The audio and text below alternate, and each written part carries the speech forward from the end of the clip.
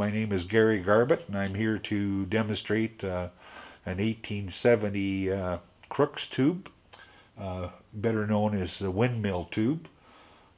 We have a 10,000 volt power supply, the Crookes tube, and a polarity reversing switch so that I can put electrons on this side, propel the windmill down here, reverse it, put electrons on this one, and the electrons will excite the gas and move the gas, which has mass, as an electron does not, and propel the mica windmill, which is coated with fluorescence.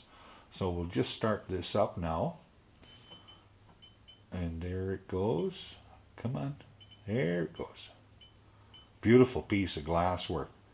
There goes our windmill. And I'll reverse the polarity. Oh, it's stuck. There it goes. And back the other way. And as they say, Crookes, he made many tubes, and this is my favorite anyway, but his most famous one was the Maltese cross, which evolved into the picture tube, and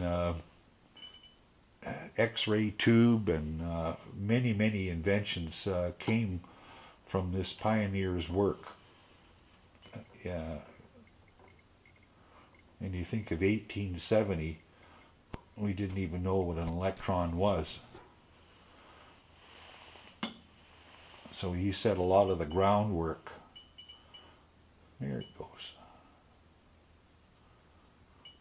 This particular tube was made, I think, just after the Second World War, because it's got West Germany on it. So it's not an original, but a very, very good copy, and as I say, beautiful piece of glass work. So there you have it.